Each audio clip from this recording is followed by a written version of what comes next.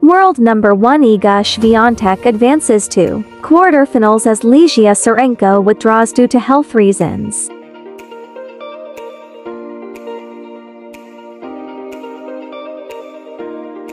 In the fourth-round match of the French Open between Iga Swiatek and Lesia Tsurenko, Swiatek advanced to the quarterfinals after Tsurenko was forced to retire due to health reasons. The match was cut short and Swiatek was declared the winner with scores 5-1 in the first set. Iga Swiatek will face Coco Gauff in quarterfinals.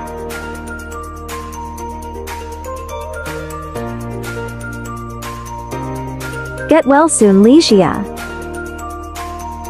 Congratulations, Iga Swiatek.